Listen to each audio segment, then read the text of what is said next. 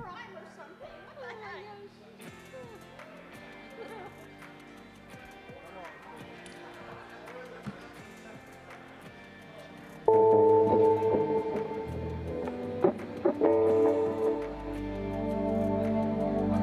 I would come out there, but I can't move that fast.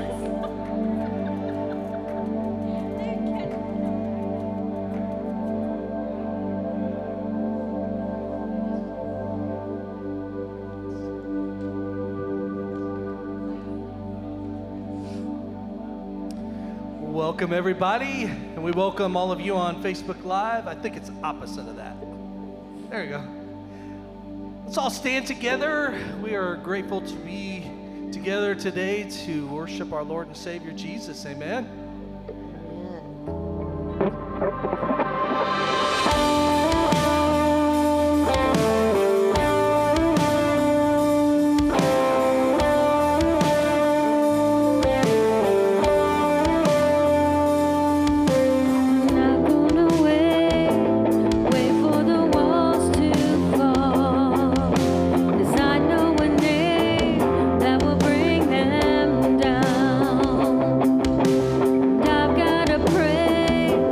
Waking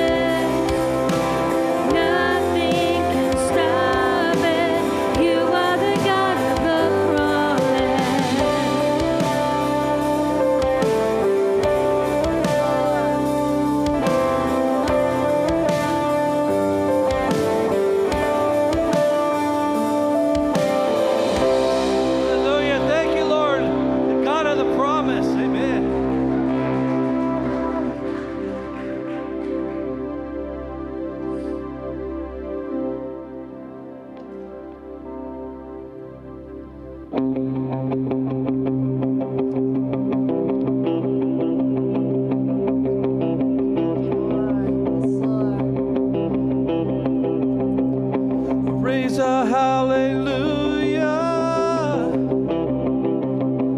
in the presence of the enemy. I raise a hallelujah louder than the unbelief. I raise a hallelujah. My weapon is a melody. Raise a hallelujah. Heaven comes to fight for me.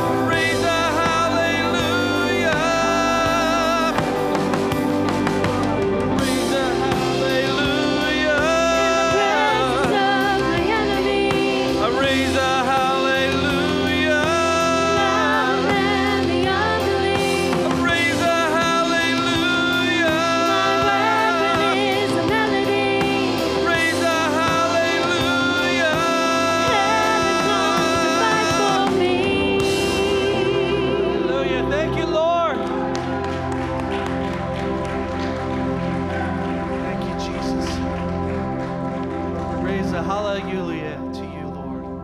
The highest praise to you, Jesus. Amen.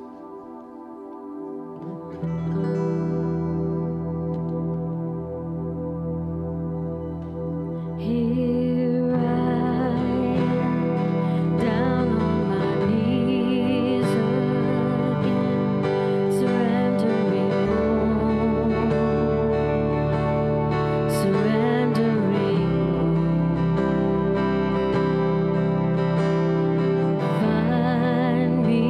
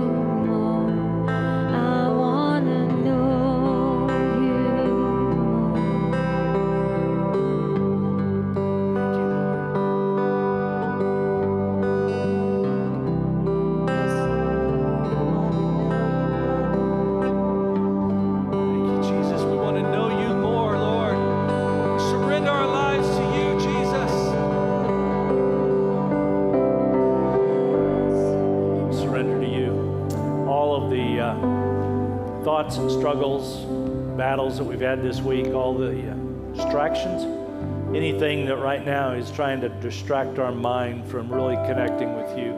Lord, we just pray that your Holy Spirit will just settle upon this place. Fill us, Lord, with your love, your grace, your power, the freshness of your Holy Spirit's power. Lord, just tune our hearts to hear your voice today, we pray. We just give you praise for that. Lord, we ask you to work among us, work healing, strength, restoration, anything that's healing-wise right now, anything that's struggling, we just pray that you would strengthen it right now. Anything that's weak and broken, Lord, just revitalize it in our lives. Thank you, Lord. Thank you, Lord. We all need that, Father. We give you praise today in Jesus' name. Amen. Amen. Praise God. Hallelujah. Well, let's take a minute and greet one another. And we are dismissing the elementary, but the youth stay in here for full service today. Hello. Shut my mic.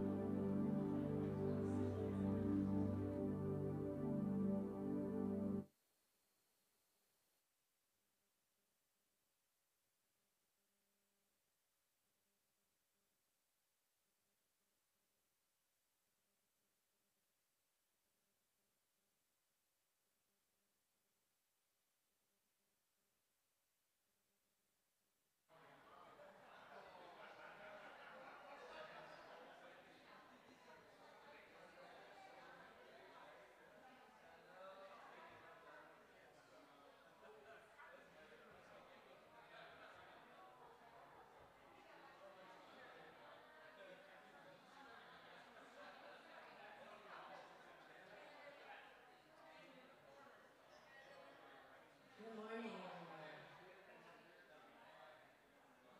I'm so glad to see you here today. After the ladies had so much fun yesterday, it's like, well, I don't want to use the word hungover, but I mean, when you have that much fun, it's the afterglow kind of stuff. That's what it is. We just had such a great time, and we just appreciate everyone that put so much effort into making it a great time, especially our guys, Mike Collier and all his crew, and it was just fabulous. Thank you, Hy-Vee, for making food. We had to pay them, but that's okay.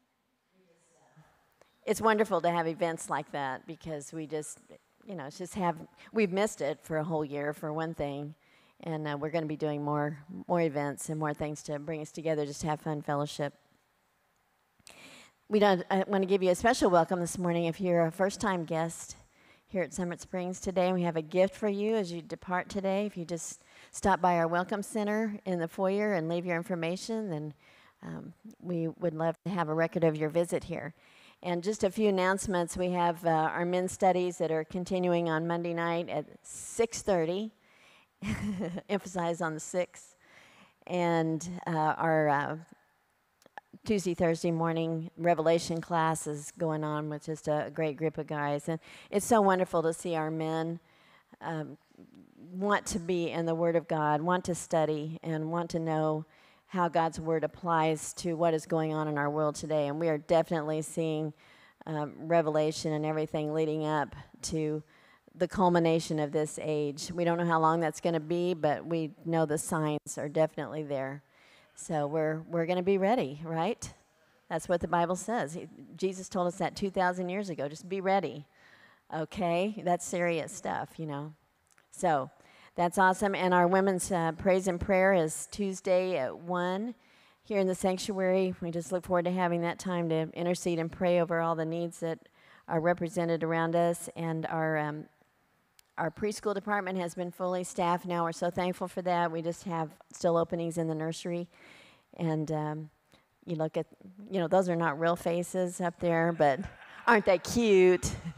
You just think, when you look at your kids when they're that age and they were in their bed sleeping, this is why I became a parent, so I can love those moments. They're not like that all the time, but neither are we, I watch my grandkids get in trouble, and I think, well, what about you, Mom and Dad? What about you?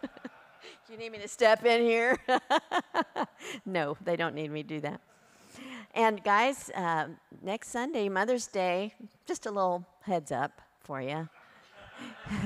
We know you're not married to your mother, but all the women in your life that do such an awesome job to make life livable, we certainly appreciate our moms. We have a gift for all the moms next Sunday here. So bring your moms, and we just want to love on them, and we love you, everyone. Bless you. I made a mistake when we were newlyweds of telling her she wasn't my mother, and I wasn't going. We weren't newlyweds. So why should I get a card? I had to get my mother a card. So, well, I know I look bad all the time anyway. So it's part of life. But anyway, you learn things. And I'm wondering in the nursery if it would help if we brought a lab or a golden retriever into the nursery and just, as an assistant nursery worker, would that help calm things down in there?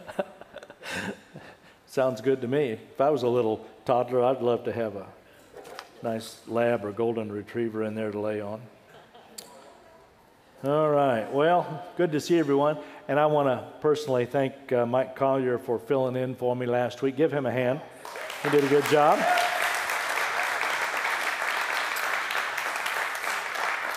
It's good to have elders and folks that can fill in and share the Word of God when I'm out of town or need a break. And so praise God for that.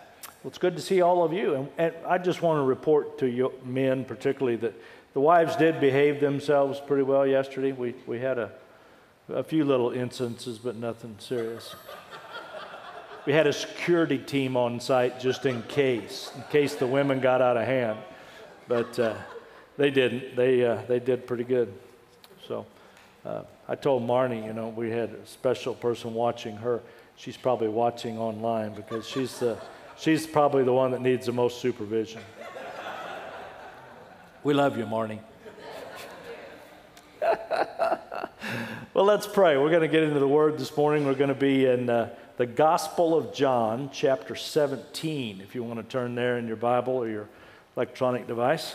Let's pray. Heavenly Father, we thank you today for your presence with us. We thank you for your faithfulness in shepherding our lives and leading us through every season, through every time of life, Lord, and we give you praise for that. Now we thank you for your word because we're going to study your word together today and draw from it and feed from it.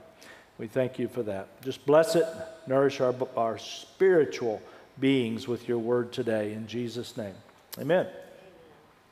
A couple of weeks ago, I talked about, in the Discerning the Times series, I talked about what Paul said in 1 Timothy chapter 4 and verse 1. He said, be careful because in the latter days, there's going to be opportunity for people to fall away because of false doctrine, demonic. And he actually called it demonic doctrine. Now, that's a pretty strong statement if you think about it. But we have to realize it is what it is and call it what it is. There's one thing to be in a society where tolerance and everything is the norm, and as Christians we're supposed to tolerate all kinds of philosophies and doctrines. But I'm telling you right now, in the church and in the realm of biblical Christianity, there are boundaries, and we need to be careful and make sure that we're within those boundaries. And if you're a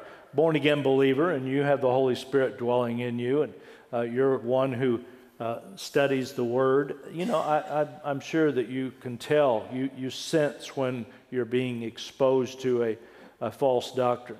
But that's important that we stay alert in those things, and that's why Paul says, but the Spirit explicitly says. You don't find that word explicitly very often in the scriptural writing. But Paul's really trying to make a point here. He says the Spirit is very focused on warning us that in the latter times some will fall away from the faith, paying attention to deceitful spirits. That's where this doctrine comes from. And teaching, literally teaching of demons. So in light of that, just kind of a review from 2 weeks ago, let's go into John chapter 17. Most of you, if you studied the Gospels, you know that John 17 is a very important chapter in John's Gospel because it's considered to be Jesus's final high priestly prayer over his disciples and over the future church, over us, really. And he prays for us in several different ways, but I want to focus particularly on what he prays in verses 13 to 21.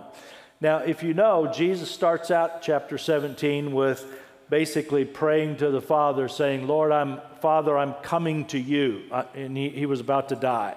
In John 17, the very next chapter, he's arrested and crucified in 19 and so on. So he's at the end of his earthly ministry, and he's about to leave his disciples. He feels like he's prepared his disciples for this the best he possibly could. And now he's saying, Father, I'm leaving, I'm coming to you, but my disciples are going to be here in the world. So he prays several things, but in verse 13 he says, but now I come to you, and these things I speak in the world, so that they may have my joy made full in themselves. Talking about his disciples. I have given them your word, and the world has hated them because they are not of the world, even as I am not of the world. I do not ask that you take them out of the world. I sometimes wish he had. Have you ever felt that way? Have you ever felt like, wow, Lord, I wish we could just go to heaven now and get out of all of the conflict and the spiritual warfare and the things that are going on? But he says no. He says, I don't want to take them out of the world because he says it's important that they stay in the world, basically. But keep them in the world, keep them from the evil one. So he's praying specifically that even though we're in the world, we have to deal with the world system. We have to deal with all of the demonic influences around us. Jesus has already prayed for us. Now that's good. Now I can pray for you, and it should have some benefit. But if Jesus prays for you, is there any level of prayer that you could find anywhere in the universe that is higher, more powerful, more effective than that? Jesus has prayed for us. He's prayed for his body on this earth that we would be able to discern the evil one's messages and not fall prey to them. So he says, but keep them from the evil one. They are not of the world, even as I am not of the world. Then he says in verse 17, sanctify them in the truth. Your word is truth. As you sent me into the world, I also have sent them into the world. For their sakes I sanctify myself, that they themselves also may be sanctified in the truth. I do not ask on behalf of these alone. In other words, his original 12 disciples. He's praying for more. But for those also who believe in me through their word. So that's us. We have all, in one way or another, come to Christ by the hearing of the gospel, and the gospel was recorded and preached by the apostles. And so we are the ones he's talking about there when he talks about all those down through the generations of mankind who have come to Christ because of the preaching of the gospel and the reading of Scripture. We're the recipients of that.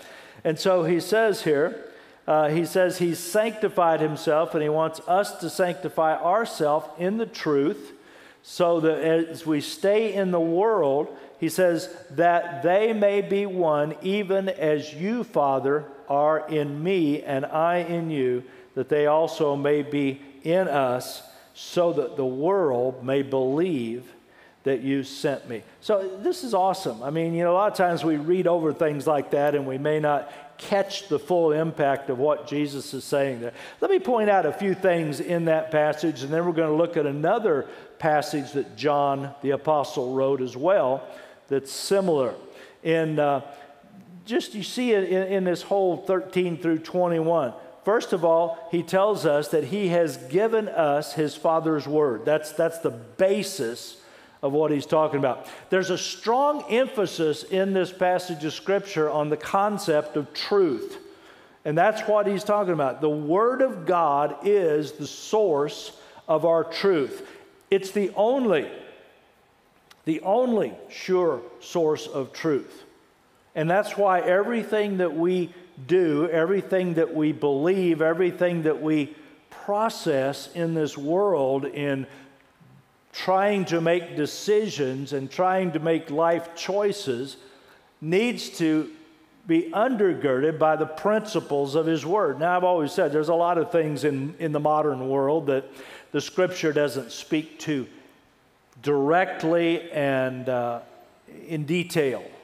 You know, like, for example, the Scripture, I always say the Scripture doesn't tell me what kind of car to buy.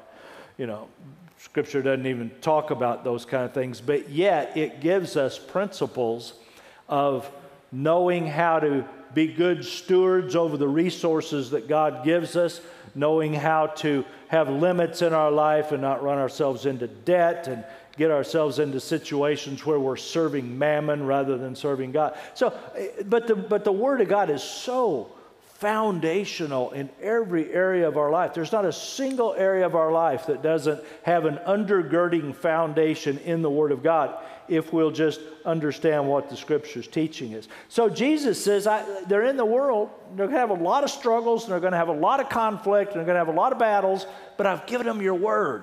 And so that's why Jesus feels confident in leaving and going back to the Father, because we have access to the Word of God.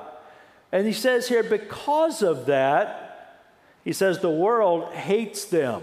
Look at this. I have given them your word, and the world has hated them because they are not of the world. I see something in that verse right there that's important. What is it that separates you and I from the world? It's not just that we claim to have a relationship with Jesus Christ. It's broader than that. It's the fact that we live by a different law. We live by the Word of God. And it's the Word of God, which is the truth of the universe, in us that causes us to be different from the world. And so even though we're in the world, we live by the truth of God's Word, and it automatically causes us to be seen by the world as being unique. And that word unique may not be positive. And so, depending on the group that you're around. And so, because of this, it says the world hates us. They hated Jesus because he taught the truth. Jesus could have come and just parroted what the Pharisees were teaching, just been another Pharisee, and he'd have fit right in. But he didn't. He came preaching the true, unadulterated, uncompromised Word of God. And it caused him to stand out in the midst of his generation, in the midst of his religious system. And they hated him for it, and they ended up killing him for it. And so we see this here, that there's something very unique that Jesus is saying in this prayer. So we are hated really because Jesus has given us the Word of God, which has caused us not to be of the world anymore. And so that's a defining difference in our lives. And then he talks about this word sanctification, which is a word that most Christians don't particularly like. And partly because they don't understand what it means. The word sanctification means to be set apart for God's purpose.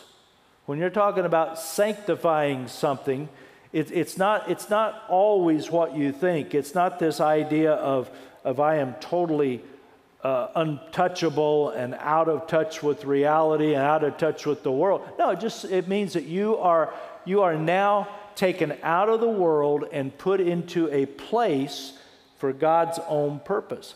Just like in the Old Testament, there were certain vessels in the temple, certain articles in the temple, particularly all of the temple, that was sanctified for a specific purpose. They didn't have town hall meetings in the temple, okay? They didn't have fundraisers. Well, they did later. That's one of the things that Jesus rebuked them for. But they didn't have, carnivals in the temple. They didn't have all the things that society has. Things that aren't necessarily bad, but they just weren't in the temple because the temple was set apart for God's purpose. They didn't have church dinners in the temple. And so all of those things that you see in the Old Testament that talk about sanctification, those vessels, those cups and bowls and everything were set apart for one use and one use only. And that's what Jesus is saying here. He's saying here that in verse 17, sanctify them in your truth. Your word is truth. As you sent me, I've sent them, for I sanctified myself. In other words, he showed us how to walk in truth that sets him apart for God's purpose. And he says, we also can be sanctified in the truth and be set apart for God's purpose as well. Notice it's the truth that is the sanctifying agent here. He says in verse 17, sanctify them in your truth. That's why it's so important that Christians know the Word and learn to apply the Word and learn to walk in the Word. Because if we don't, then we're just like the world. See, if I go out into the community or any place I'm going and I talk about Jesus and I talk about being in relationship with Jesus Christ, talk about being a disciple of Jesus Christ, but yet there's nothing different about me in my belief system and in my life choices and in my actions. If I adopt the same things that the world adopts, if I believe the same thing the world believes, but yet I claim to be a Christian and go to church on Sunday, then what good is that? The world doesn't recognize me as being any different than what they are. And so Jesus says, I am set apart in your word because your word is truth. It says it right there in verse 17, sanctify them in the truth. Your word is truth. And he says, as you sent me into the world, I have also sent them into the world. I sanctify myself. Jesus basically means here, I've stayed in the truth. And he's telling us that we have the opportunity to stay in the truth also. So we are set apart then by the Word of God. And Jesus wants us to follow his example and to continue to hold fast to his truth. And then he says in the last part of that verse, that passage, he said, all believers are really unified in Christ through a common truth. Because it's because of the common truth that we have in Jesus Christ, found in the Word, that we have unity, that we have any conformity whatsoever. I can go all over the world and I can find Christians that are true born-again lovers of the Word, that have accepted the truth of God's Word, and I immediately have a bond with them. I mean, it's amazing. And I know you've noticed this too. You find people on your job, you find people out in the community that you realize the Spirit bears witness, your spirit with their spirit, or in conversation you realize that you guys or gals are on the same page with somebody, and you talk to them and you find out it's because they're not only followers of Jesus outwardly, but they live and understand and value the truth of God's Word. So that's what Jesus is praying for us here. Now turn to 2 John, the little epistle of 2 John, back in the back of your New Testament, just before the book of Revelation. And it's interesting because, and this is the same author. John wrote 1st, 2nd, and 3rd John later than he wrote the Gospel of John. And the thing I like about John is, and I like all the Bible writers, don't get me wrong, but John was the only one who lived a full life and had the opportunity to live about 30 years beyond Peter and Paul and James and really all the other disciples. They were all martyred approximately in the 60s AD. John lived clear to almost 100 AD. And so John had about another 30, 35 years to see the development of the early Christian church and to actually have input and work with the churches in his region. And and I'm not saying it gives him more value in his writings, but it gives him a perspective about some of these things we're talking about that is a little bit longer term even than what Paul and Peter had. And so he's writing in 2 John here, and he uses some interesting terms. And commentators believe that it could very well have been because of the persecution that was getting so intense towards the end of the first century that he didn't name names, and he didn't talk particularly even about the church in the term church. Notice what he says: to the elder, to the chosen lady and her children. Most commentators believe he's talking to a local church because the lady, the church, is referred to as the bride of Christ, and very well he could have been talking to a church. It could have been a house church. But nevertheless, he's not most likely not talking to a female. He's talking to a church. So he's saying they're the chosen lady and her children. Her children would be the people that make up the congregation and who have been brought into Christ under the leadership of that church. He says, whom I love in the truth. And not only I, but also all who know the truth. Verse 2, for the sake of the truth which abides in us and will be with us forever, grace, mercy, peace be with us from God the Father and from the Lord Jesus Christ, the Son of the Father, in truth and love. I was very glad, verse 4, to find some of your children walking in truth, just as we have received commandment to do so from the Father. So in that one intro passage there, verses 1 through 4, he uses the word truth 4 times. Would you say that the theme of this letter, it's a short letter, it's only about 13 verses long. Would you say the theme of this letter is truth and the importance of truth, power of truth? And so he talks about it here in a very direct way, but it's somewhat veiled because I believe it's probably because of the circumstances around him. And he goes on and says in verse 5, he says, now I ask you, lady, once again the church, not as though I were writing to you a new commandment, but one which you have heard from the beginning, that we love one another.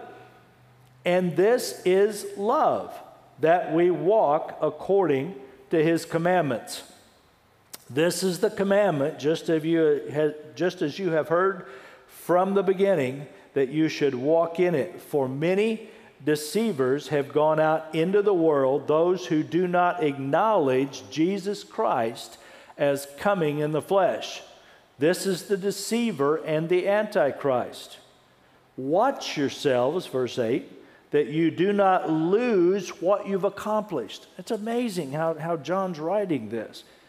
He says, be careful that you watch yourself that you do not lose what we've accomplished. What have we accomplished? Well, we've accomplished salvation in Jesus Christ. We've accomplished relationship with Jesus Christ. We've accomplished an understanding to whatever point they were in their spiritual growth of what the truth is and what the truth is teaching. So he says, be careful, because there's a lot of deceptive doctrines and philosophies out there.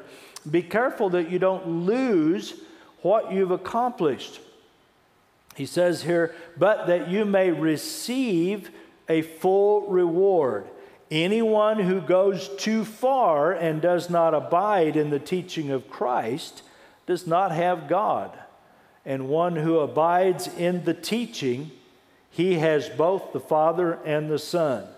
If anyone comes to you and does not bring this teaching, talking about the teaching the apostles taught, do not receive him into your house, and do not give him a greeting, for the one who gives him a greeting participates in his evil deeds. Now, let's go back here and look at a couple things in this here. This is an interesting epistle. Would you agree? I mean, he's writing some very personal things. He's writing in a way that, to me, it's very simple to understand what he's saying. Let's break this down a little bit. First of all, he says, I love the church in truth. He says, the elder to the chosen lady and her children, whom I love in truth. And not only I, but also all who know the truth. I personally, and most of you know this about me, I'm not a real touchy-feely guy, and I don't talk a lot about love because, but I talk a lot about truth. To me, love without truth is not true love. Let that sink in a minute. So for me as a pastor, I have to start with the truth. That's the most loving thing I can do. If I water down the truth, or if I compromise the truth, or if I short sell the truth and I don't teach really what the Bible says, and I just, am nice,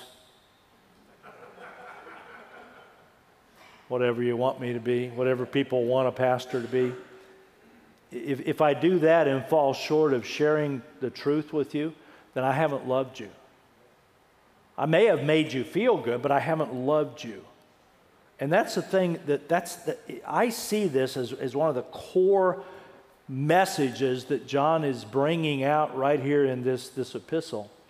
He says, I've loved you in truth, and I love all those who know the truth. And then he says, for the sake of truth, which abides in us and will be forever. So what's he telling us there? True love is based on truth. It's an eternal truth. It's going to be with us forever. It's not going to change at the end of this age. In the eternal kingdom, in the millennium and the forever kingdom, the same truth that we have opportunity to know and receive now is going to be throughout the ages to come. So it's not like, we have to adopt something that's going to change later. No, we're talking about learning kingdom life, kingdom principles, eternal, forever, important ways of living that we're going to be doing from now on through eternity. That's why it's so important that we know the truth, that we study the Scripture, that we really understand what God is doing on the earth today and what His Word says about what He's doing, because these are, no doubt, eternal truths. He goes on and talks in verse 4 about walking in the truth. He says, I find some of your children.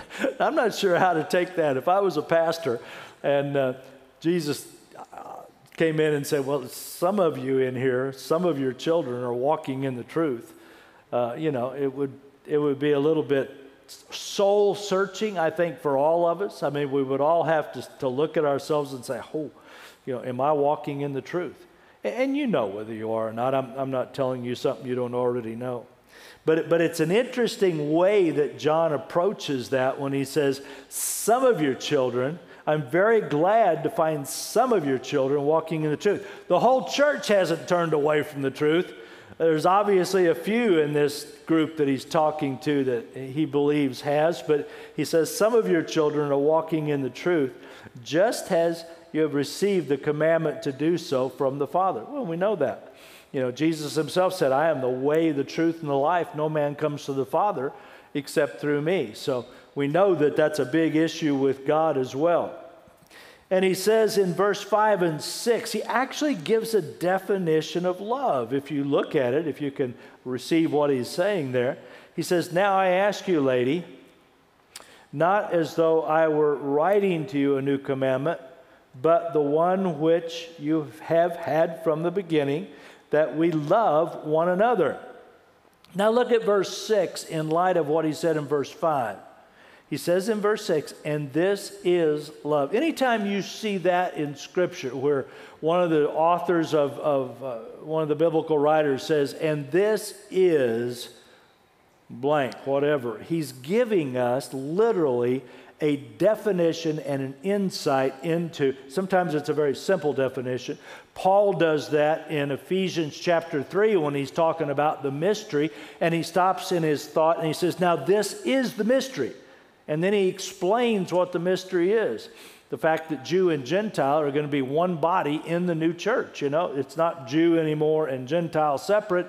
It's born-again believers regardless of your background. Paul says that's the mystery. That's the mystery he's talking about. So anytime you see an apostle or a biblical writer say, now this is it, Well, pay attention to it. Verse 6, this is love, that we walk according to his commandments. This is the commandment, just as you have heard from the beginning, that you should walk in it.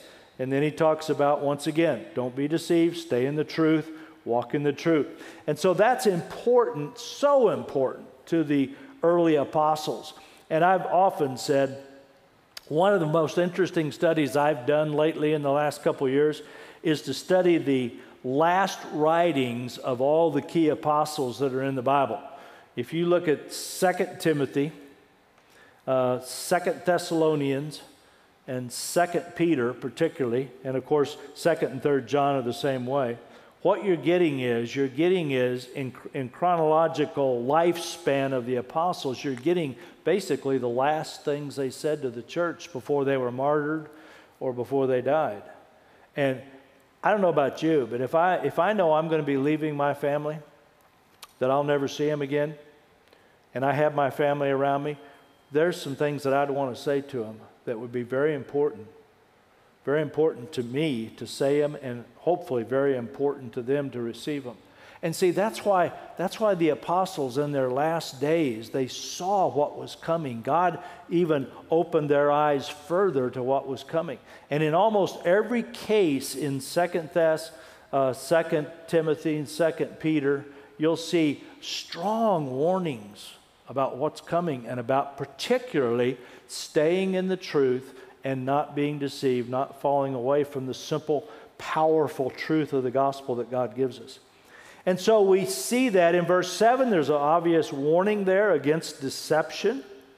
No doubt about it. He says right there in verse 7, he says, for many deceivers have gone out into the world. Now I've said this before, but just let me remind you, most serious theological deception and false doctrine comes up out of the church. It doesn't come from heathens out on the street, for the most part. The most damaging, the most detrimental philosophies that lead Christians astray literally come up out of the church, because church leaders, whatever the case is, church people go astray, and they're already in relationship with people, and they know how to talk Christianese, and they teach things that are off center and unbiblical, and it's harder for Christians who are in relationship with them to catch it because they're already used to hearing from some of these people. Same way in the early church. Several of the apostles said these false teachers literally went out from us. They came up through us, in us, and went out from us. And so basically that's what we have to watch for, and it's exactly what's going on in the world today. The people that are the most influential in teaching false theology are people that, for the most part, used to be right down the center of Christianity and used to be very influential. He says they don't acknowledge Jesus Christ as coming in the flesh. That simply means they do not acknowledge Jesus as the Son of God, carrying deity, being deity like God. And it basically, I've even taken a little step further. I wrote down here, it's my opinion. It says they not only deny the deity of Jesus Christ, but they also deny the inerrant authority of God's Word. You see, that's where deception starts, when people who are theological, Christian in nature start saying, well, you know, this was written this way, this was written this way, the original language says this, but you know, this is what, and Paul really didn't mean this, and if Paul would have known that, he wouldn't have said that. I've actually been in meetings with ministers, not ministers I like, but in community groups of ministers in the past, where I heard one young minister just out of seminary one day say, well, if Paul would have had access to the genealogical and genetic research that we have today, he wouldn't have written what he wrote about homosexuality.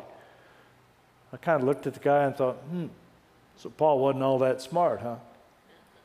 But that's the philosophy. That's what they say. And there's multitudes of different ways of saying that. And what they're actually saying is God's Word is not trustworthy. God's word is not authoritative. You can't always count on God's word to be translated properly. See, that's exactly what Satan did in Genesis chapter 3. 2 weeks ago when we looked at the root of the humanistic false philosophy that entered the world, it's exactly where Satan started. He says, did God really say? Did he really say? Well, it's exactly what false teachers are saying today, that you can't really trust every word that's in Scripture. And so it says right here in verse 8 and 9, notice what he says. He says, watch yourselves. That shouldn't be scary to us.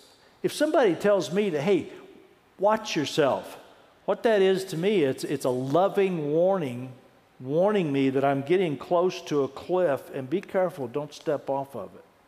So if somebody says, watch yourself, and that's why we need to be in relationship so we can literally say those things to each other. He says, watch yourselves that you do not lose what you've accomplished. I don't want to lose 50 years of walking with Jesus Christ. I mean, goodness sakes, my whole adult life I've been walking with the Lord and growing and teaching the Word and studying the Word. The last thing I want to do in my latter years is be an idiot. All right? I mean, I know certain areas I probably am, but I mean, in the basic things of biblical truth, I certainly don't want to go off the rails and become an idiot, you know? So I'm watching myself. I'm very cautious to watch myself, what I hear, what I listen to, what I read, and I've told you that before. I spend most of my limited intellectual energy in the Word of God, not in books written by people. It's the way it is for me. And so he says, watch yourself that you don't lose what you've accomplished. Obviously, he wants us to have our full reward, which is eternity in heaven. Anyone who goes too far. Now, this is interesting the way he worded this, because what this tells me is there is some latitude. He says, anyone that goes too far and does not abide in the teaching of Christ. Well, I've got a lot of pastor friends, and we argue about all kinds of stuff, you know. I mean, there's different opinions on when the rapture is going to take place. There's different opinions on some applications of certain life choice issues, freedom issues. I don't mind that. You know, we're not talking about going too far and you have a little bit different opinion than I do on how this is going to come about. It's talking about the basic core cardinal doctrines of the Christian faith, about who Jesus is, what Jesus came to do, what he accomplished on the cross, what is the value of the blood. Did Jesus bodily raise from the dead? Did Jesus ascend back to the Father? Is Jesus physically coming back to this earth to establish his kingdom? Jesus, born of a virgin, lived a sinless life. All those things are cardinal building blocks of the Christian faith, and don't go too far. You know, don't compromise on that stuff. The fact that there's a real devil, there's a real hell, there's a real heaven, those are cardinal doctrines of the Christian faith. And all those things right now in our world are under attack. So John says, be careful, don't go too far. It's okay to talk with people about theology and hang out with people that have a little different view on this, that, and the other, but make sure they're in the core of Christian theology. And he goes on there in the last verse, he says, look, if anyone comes to you and does not bring this teaching, the apostolic teaching, Paul says the same thing, Peter says the same thing. He says, follow my teaching and my example. Paul and Peter both say that in the latter part of their life. And he says, and Paul even says the traditions that he kept. And so John's saying the same thing. He says, if anybody comes to you and does not bring this teaching, the solid application, the solid biblical teaching that the apostles gave us, do not receive him into your house and do not give him a greeting, for the one who gives him a greeting participates in his evil deeds. Folks, I'm telling you, we're living in an overly tolerant world, and I see young Christians all the time, who some of their Christian friends go off the rails and start teaching false doctrine, and they hang out with them, they still have them over for dinner, they still spend time with them, they still run with them and do all the things they do, and they end up dragging their friends with them into error. There's a time to shun false teachers. Now, our culture does not like the concept of shunning, but I'm telling you right now, the Bible is strong in it. There's time to walk away from people who are teaching false doctrine. Not people who are confused because they're a new Christian, but people who are actually teaching false doctrine. I don't care how much you liked them as friends before. I don't care how much you love them as a family member. You don't spend time with them. He says right here, don't greet them, don't have them into your house, and don't even wish them well, because they are destructive reefs in the middle of our sea. And so we need to recognize it for what it is. So what should we do? Just a little review on what I said a couple of weeks ago. Examine our own hearts. Romans 12, 1 and 2 is a powerful passage of Scripture. It tells us there, therefore, I urge you, brothers and sisters, by the mercies of God, present your bodies a living and holy sacrifice. And then don't be conformed to this world, but be transformed by the renewing of your mind. I can't stress that enough. We're living in a day. I'm teaching what I'm teaching these few weeks to prepare us to go into a study of the book of Revelation in a few weeks.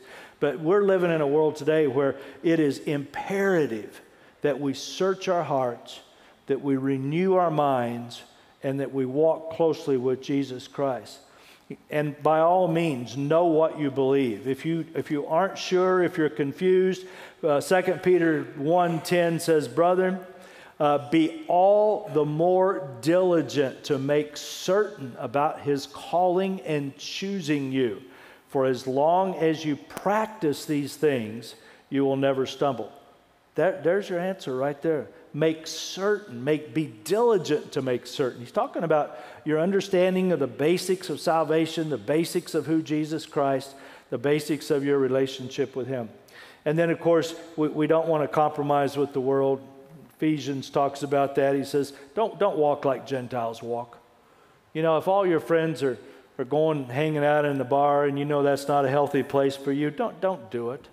You know, learn how to walk holy, walk separate, walk as a separate, set-aside tool, vessel for God's purpose. He says they walk in the futility of their mind, being darkened in their understanding, excluded from the life of God. Don't run with them. Be careful if you think you're a missionary to those kind of people and you can hang out with them in those dark places. Be careful. I'm not saying you can't. I'm just saying be careful. And then, of course, let our light shine bright. Ephesians 2 tells us, or Philippians 2 tells us, prove yourselves to be blameless and innocent, children of God above reproach in the midst of a crooked and perverse generation, holding firmly to the word of life. Once again, holding firmly to the word of life, so that on the day when Jesus Christ appears, we can take pride. And Paul says, I can take pride because, half the church that I ministered to didn't fall away. And so, amen, right? Well, let's pray. Father, in the name of Jesus, I pray, God, that this message on truth will just be a reminder. It's nothing new. We've known it for years, but just a refresher of how important it is for us to hold fast to the truth that you've given us. We give you praise and we thank you for it. We thank you that the Holy Spirit gives us discernment and opens our eyes to your truth and to the snares of the enemy. We're not blind to his devices. We thank you for that today. In Jesus' name, amen. Let's stand together. We're going to close in worship. And if you want to talk to me about any of this, or if you want prayer, or if you're not with Jesus Christ and you want to come to Jesus Christ, you realize that you're really not connected with him in the way you need to be. I want to pray with you. Okay? Let's worship God.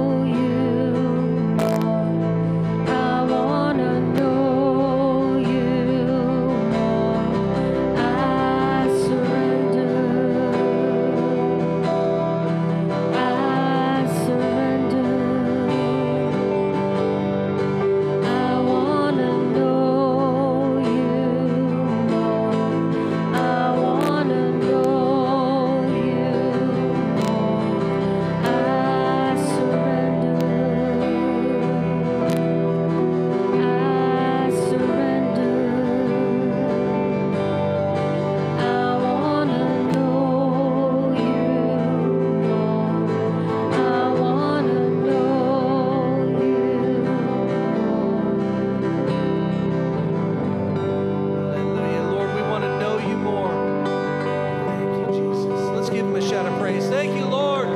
Thank you for your word and your truth. Hallelujah. Well, bless you guys. Go in peace and have a wonderful week.